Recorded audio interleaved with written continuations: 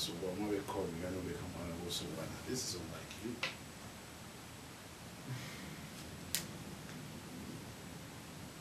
Hello, are you there? Yes, I'm here. You know, Mama. Come on, go on, why? Every rockpa.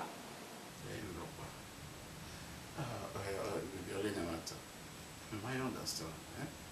Why am you say when what by a lot of mood way? We are not feeling here.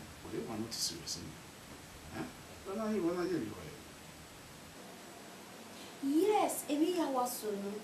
But go me hammer like seriously. I'm tired of everybody saying one thing in you. I'm tired of it. Eh? How can you be dressing anyhow, living the way you live your life? Baby, I don't like it. Eh? Okay, imagine us no me we nania. Us any or what we beg or the next thing or so many things in baby, you need to change your lifestyle. Okay, imagine ke ya nwere ala or I was say well eh? Don't you have your own life to live? Igbe wa go me. O me tout o mo gbe na get out. I'm tired though. I'm tired. So we were also complain about my look and my dressing. Okay, I was in it. Huh?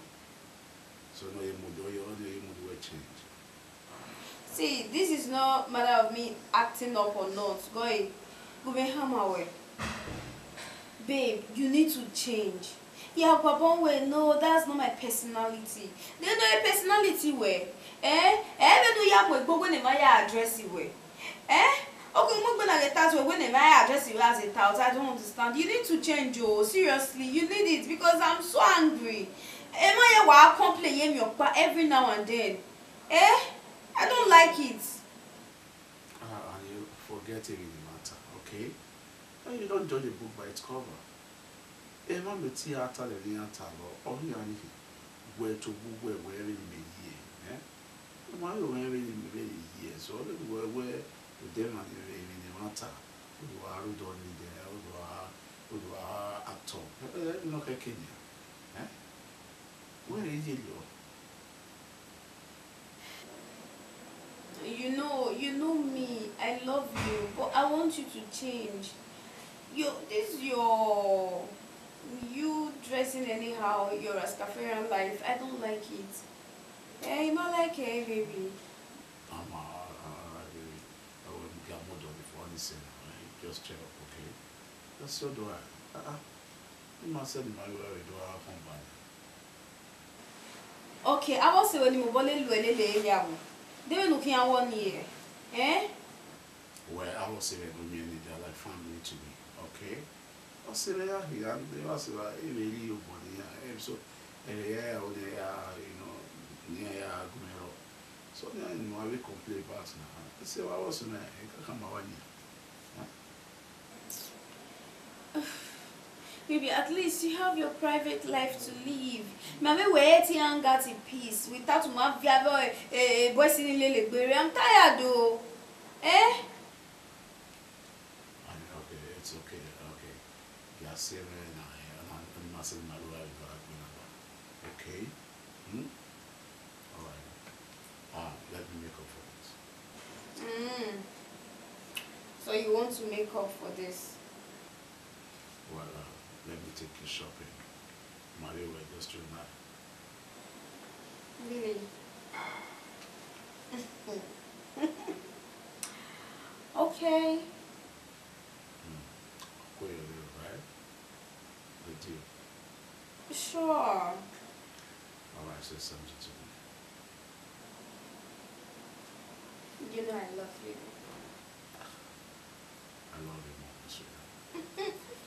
Okay, I'll talk to you tomorrow, okay? Alright. I'm in your way. Bye. Good night.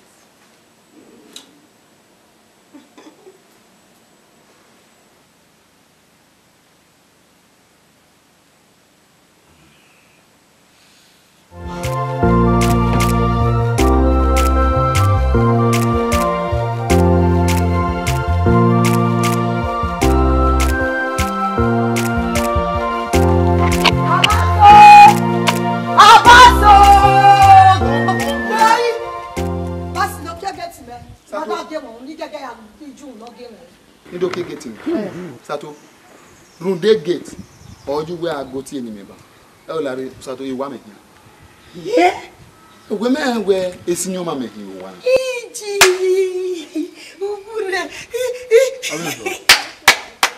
Baba le gbo senior man. Iwa ya be lo wa for the big way. Eya we la lot be ogun yan. O we na do we senior man bo gbere. Be kenu je na.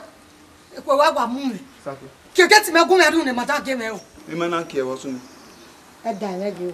Me mana ke get na. Igbe nu ge da le. Wala mi e. E da le ge. A o ni me no we. Dem no wa yin winu gbe go na. Enu akie get na o ma no lawa no latia. Keke igbo ma fi me de ma da gi won ya lati. Awa, egbon wa mo we tun igbe ni mi akie get na. Sato. Oba se da le. Tun igbe. Egbon wa we o si e na nati mi. Me we gbogbo re.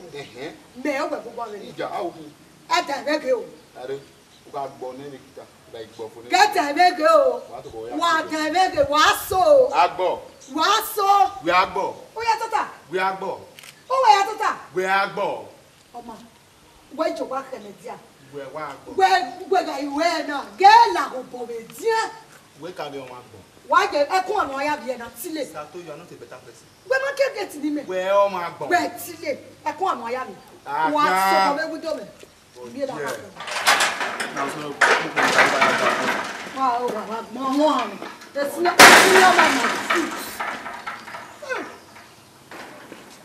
Hey, amigo, man. You ma je.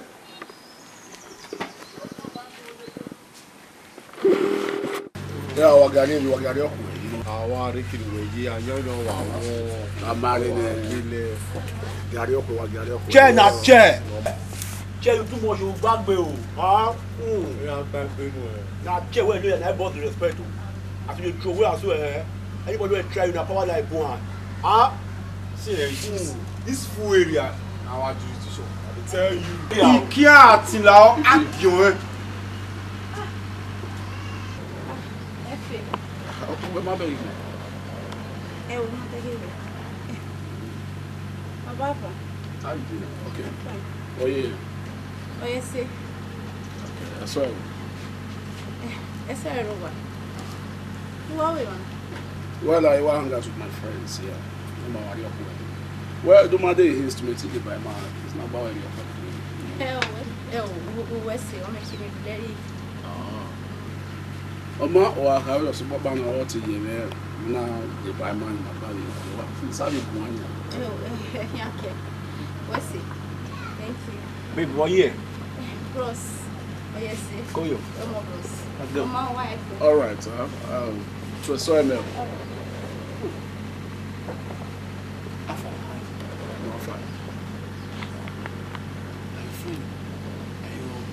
Carry away, you are. Like it again. Oh, when I go say, sorry. That's why I want me to run things with her. Oh, that's why you want me to run things with her. Who body me not feel? We are not feel. Only waking man. Only waking man. I'm going to go to you. Come on, here. Hey, guy. See what for that. Guy, not go there. You want the wrong shoulder with chair, abi? Wow, I'm worried about that. What you man do, man? Guy, na who mama fit kill man o. Yes, sir. A party na all warrior skill be one wearing. Ha! It's so why yes, Salubua. As is that babe too try? Jesus. I can't expect her now. Shut down, Ewa no. She finished work. That babe too try. Oh, yeah, I didn't even expect it. We know we make it. One woman next year no. Hey! Prepare, one make me hurry.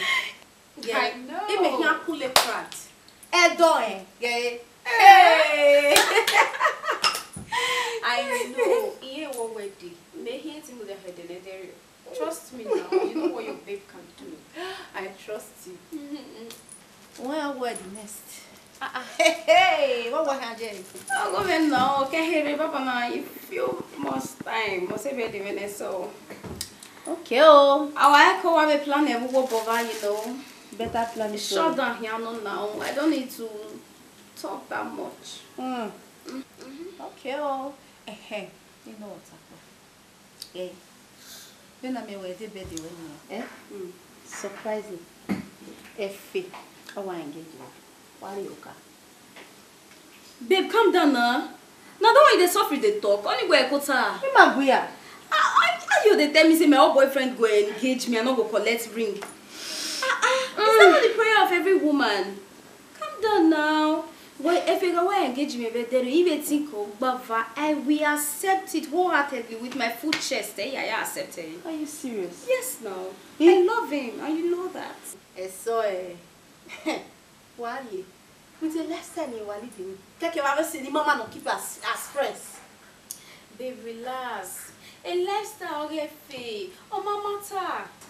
Boy, ya tell about wow, maybe no boyfriend. I'm the one dating him. I know Efe too well. Okay, no, now just like living rascal life. That is not his personality. Yes, Efe is a lovable person. He's a sweet soul. But a guy singing now like him and they are not his friends like that. A mentor he's their mentor. So it's just like mentor indeed. Wala for no get mentor. Relax now. You know, relax. We're like Wally. Yeah, I'm on your fish na ni asame. Oh my wade, vieso glass lele ade. As your what? As a made the word ask girl, we understand. Yes, no, come. Oh, what better than a war on ye? Eh? I say, when the one I did not know. I'm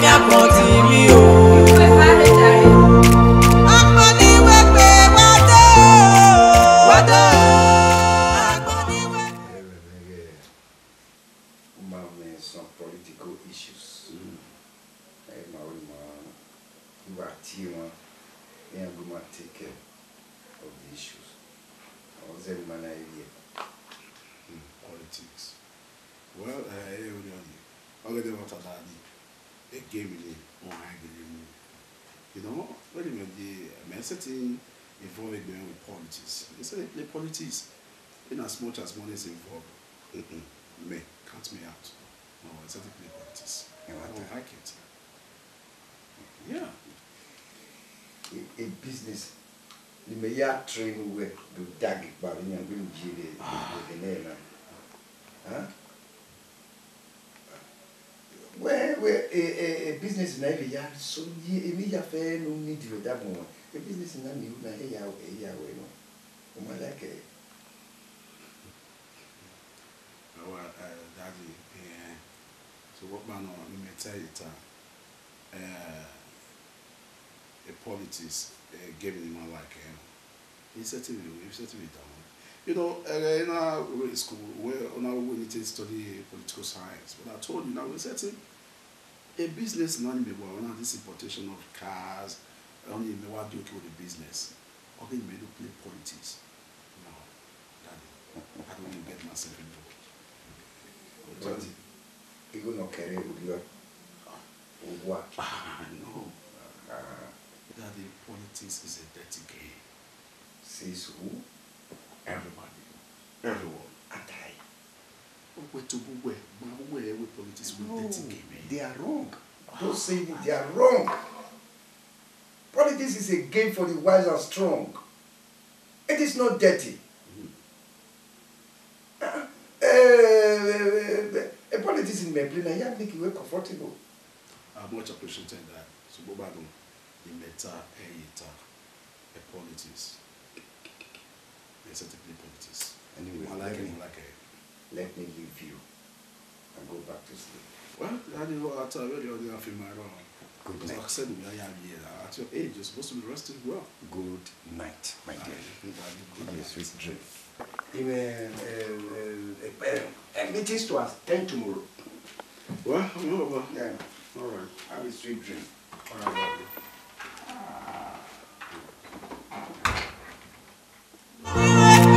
Agboniwuegbe.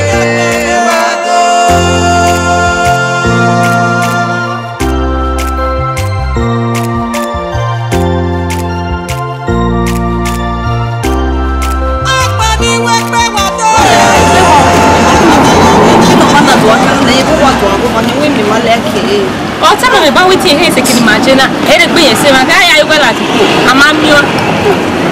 Mo le ke gbe na na. Oje ba mu ja ko le ma ba gbe we mi me ti yan. Aje my sister. Imakama we kini amyen mama ya me do. Just me when I am. Girl, don't shake your leg. Shake again. Shake wetin? Shake who? Me. Hey. Babe. 30K. So, yeah? 30,000 naira. 30,000. After all the stress, after Benin muwe getian, muye kere, swear what out. 30,000. Wa ma ve we kele liyan na. Ma ve o. Wa no na foko pili. Ma ve ni. O no mi no de o ka go eguyan. Won de mi ya de me no de. There's soft die now. Gi moto ni amure ya mo se wa. E bi na wa we mi le suppose put. Even if I originally I didn't know say na small boys. It is in the come small boys say one like no that way. I wish you got that here and here. Yeah, I can't te work bana kan ya wa no bana 200k 500k le we are you wa. Le ba se ba ye rate be figure up be bedi. But we were on in here. I will stress a bit joy. You should got that you know cool money. You understand? Babe, if you see the here night say sugar daddy here. Hey, Agboniwuegbe. If you hear you me na ya ke me sugar daddy. The reason I want nothing now. I actually feel I know about. I mean, they want to be 500k. Oh, quite nyonya takate. And that's the way we are poor. Any, you know, you well work out so. You are a market car at the end 30,000. Yeah, don't you hear better? A quarry everywhere go your stew. Gay, or in the matter when they look at the sugar that you can say that again. We are connecting me. If this small boys women, even if they sugar that in your follow up. I worry. I told you, go back at the middle when you need sugar that. It's me tell. We need it now. Me have the baby milk. Gay, no connect when I was. Hey, and I may have trust me. Yeah, I was saying, I need the sugar that. She not very lonely me. When you sugar that me on. A protein is a damn. You want to go to West? Hey, you're dead again. What in there? Yeah, they're not anything now. But that way, I'm going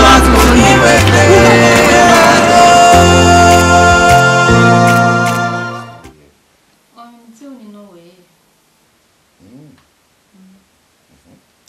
anything for my princess.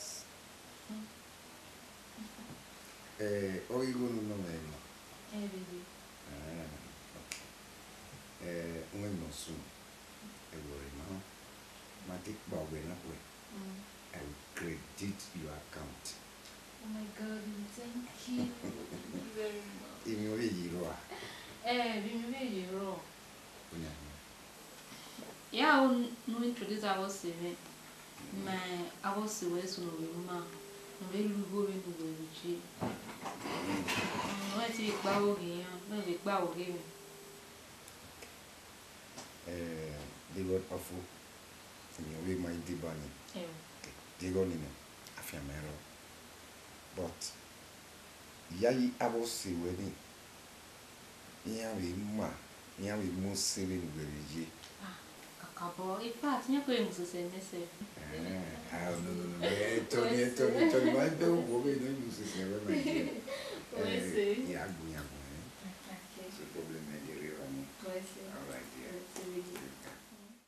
Yeah, Chief, as a no dinner, if only one candidate, the candidate men are only one way. You are good. Yeah, the way we near you. As a not better, how cover your money. Chief, women don't tell them. As a no better, will carry your money. Exactly. So this time around, that position is for another person. And you can remember vividly where your candidate last time. Do it. It's an Antonio Waffle, my one magoto. So, right now, that Chief, the truth is that Okona the Nihoni like or Gue. No, I will you. This is politics. I will you.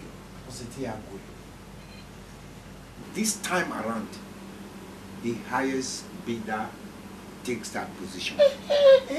Ogbeni makere business now. So well, no. Chief Unoma, Omaniri Ogwe, Degwe Oya Momo. Chief. No guaca, no lolo. Mama Qualo, Ego. That reminds me. My baby, my little baby. It's supposed to be. They're calling you near. Did any of you were interested? Babies like Benin. I'm interested. Chief Unoma, the bottom when you mind, Dima.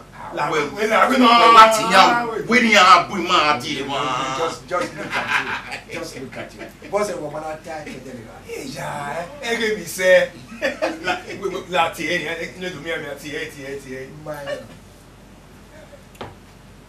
Agbole na ya ri ohun oka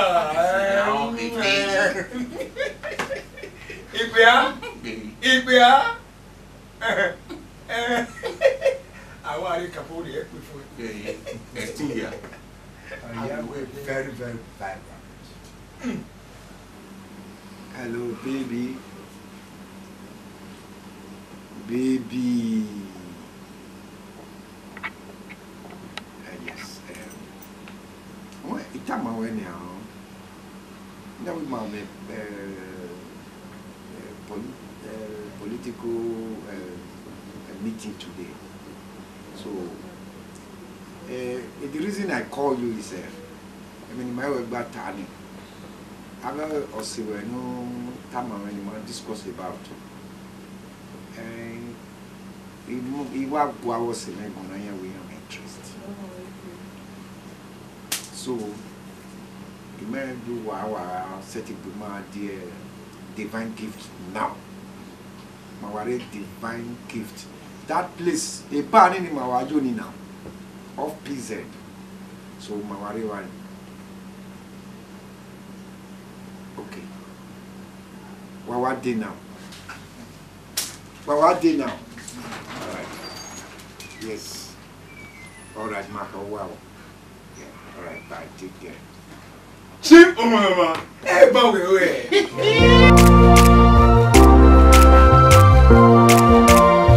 Ose nagba kian no te abi onyo wane. Ose nagba kure o abi onyo wane. Owanu we kuri e no giba wa kia o. Owanu we te osuwe nu we ikine gbena. Owanita lo mania ya na enya o.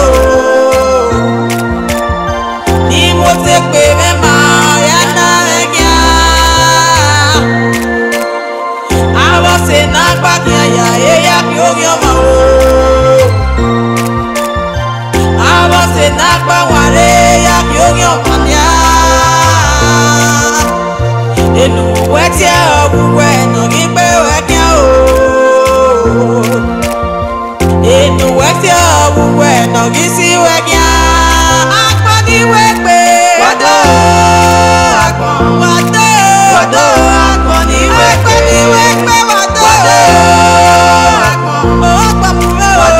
Agboniwuegbe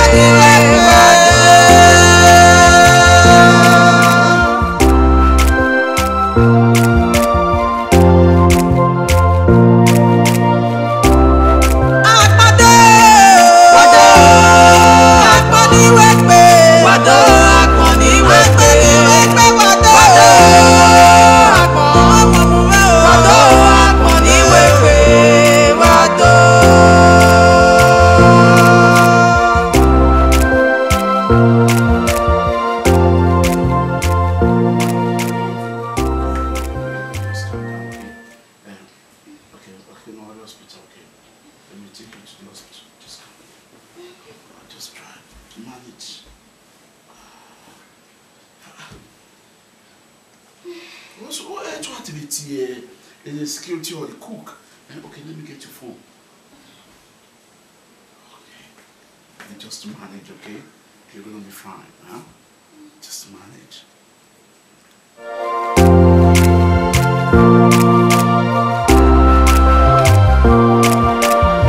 Imanapakiani asumana yakbawa bena bona ye Bon, tu viens de ma ligne d'amour. Ah, ouais.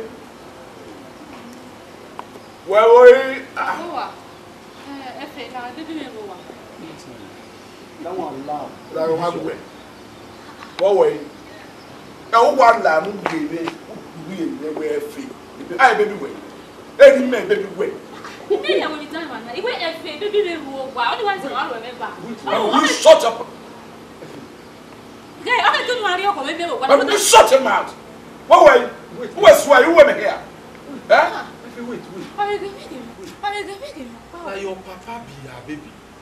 I never tell you now, that's small in every one now. Don't tell me say your papa get new mother. Oh, you will say wow there. That one laugh. Oh my baby, I'm going what about you, my son? Are you okay?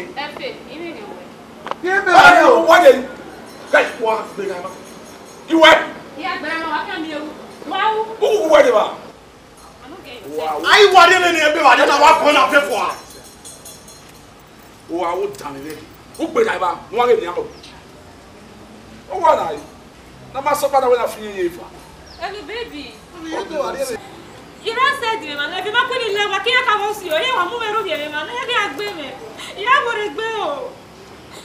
Okay, baby. You're now. Okay, that one laugh. Shock me. Maybe what they want to make it for.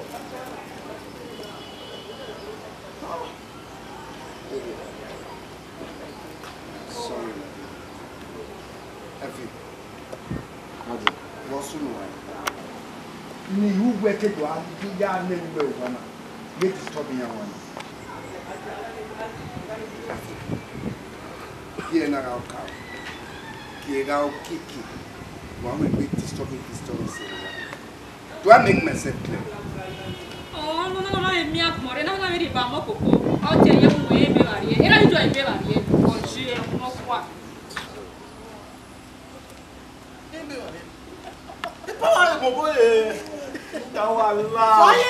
Loud. Yeah,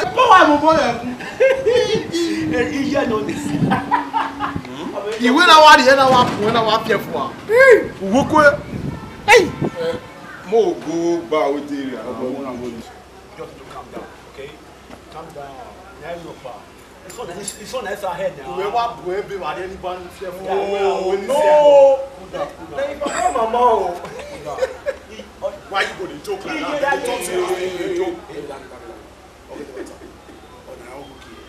Okay? It's serious. But I'm okay. Where Benin. And nothing will you fit do now. Let us show me your stepmother. Imanapakiani asumana yakbawa bena bona ye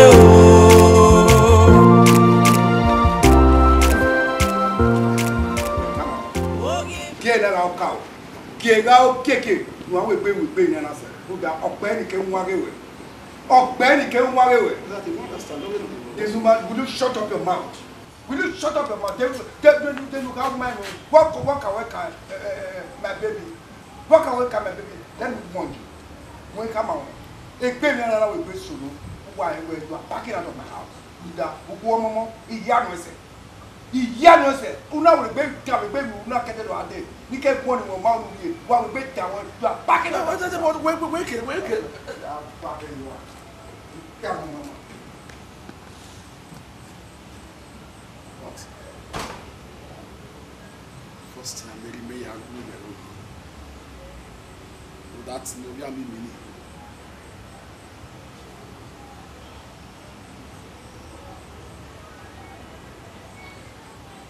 Daddy.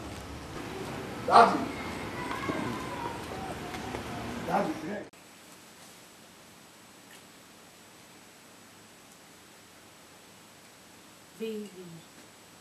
Ni worry, see, oh, okay, you here? What is bothering you?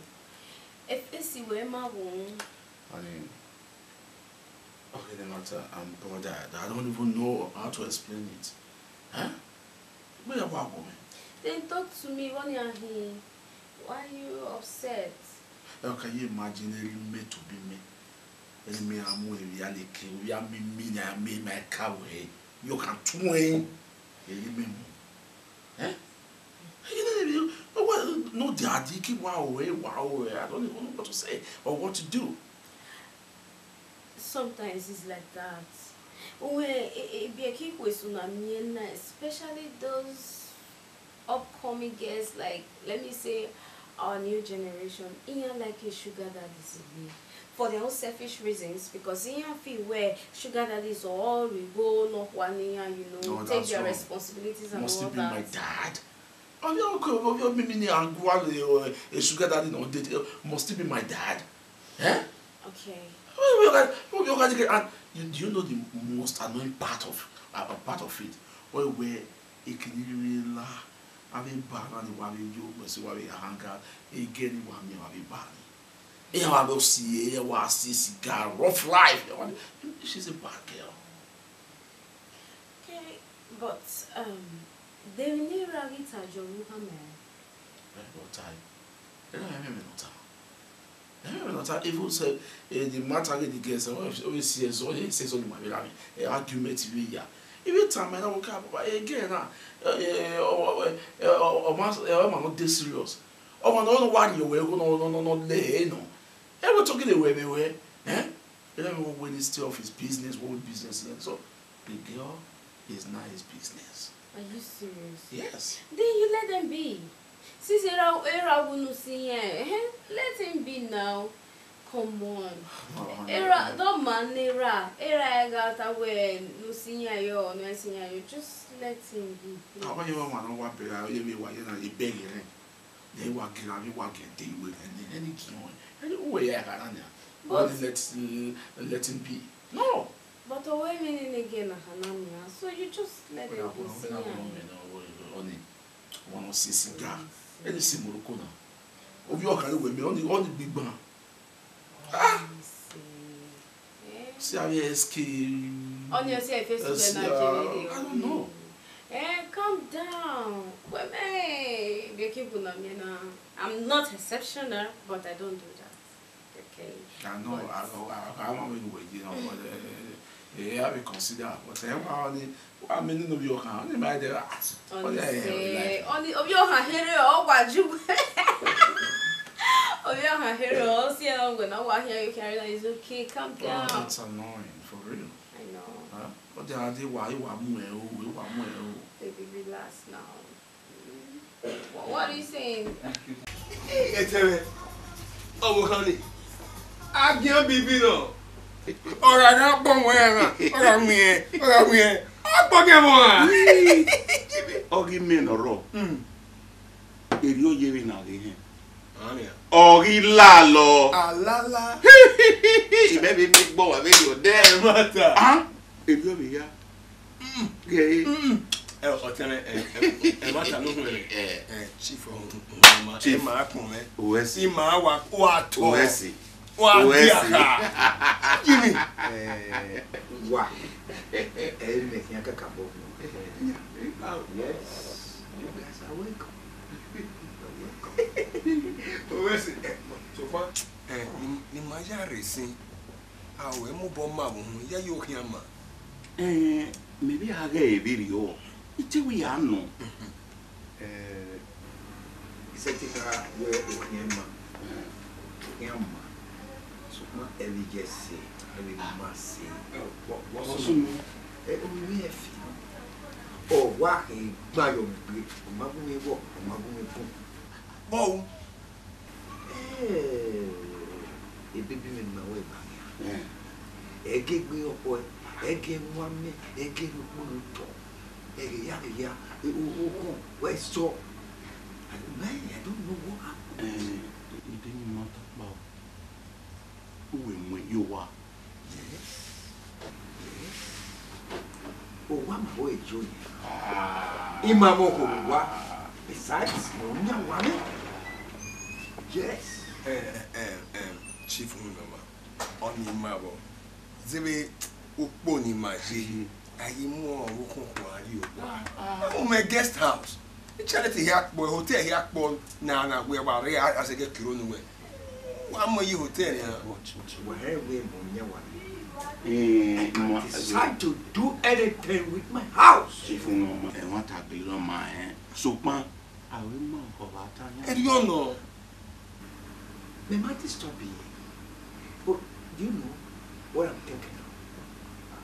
You know why I want to ask him out of the house. Since Oma get me off, I want to ask him out. No, Chief Mama, no. There is solution. Okay, to a big. Okay, to help your hand. When we knock him over, pronouncing vacation. That's it. Then wake back. Oh, why you are going away? That's it. I've wasted a phone. Oh, I love me. I don't know now. When him and what that is your wife, you want to do bomb. What are you? Hey, Dana, you say. Oh, you go. We are most of our women and I my ago. Chief. I will do a baby. I review of it.